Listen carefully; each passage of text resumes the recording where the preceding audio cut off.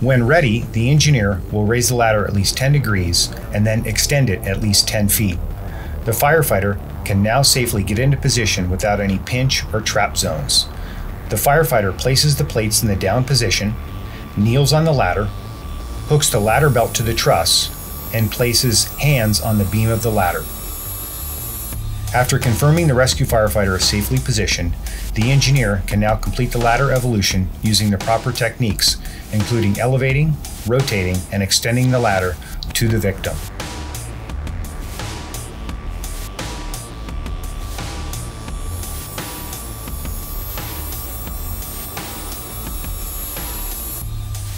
The rescue firefighter can verbally guide and assist the engineer using the intercom for proper placement to the window or balcony. With the rescue firefighter at the tip of the ladder, he or she can also instruct victims awaiting rescue to safely board the ladder and ensure it is not overloaded. The rescue firefighter can then descend the ladder with the victim and prepare for additional rescues if needed. This aerial ladder rescue technique ensures a quick and safe rescue with a firefighter on the tip of the ladder. If any of the safety steps are unable to be completed, the evolution is a no-go. Remember, 10 degrees, 10 feet minimum.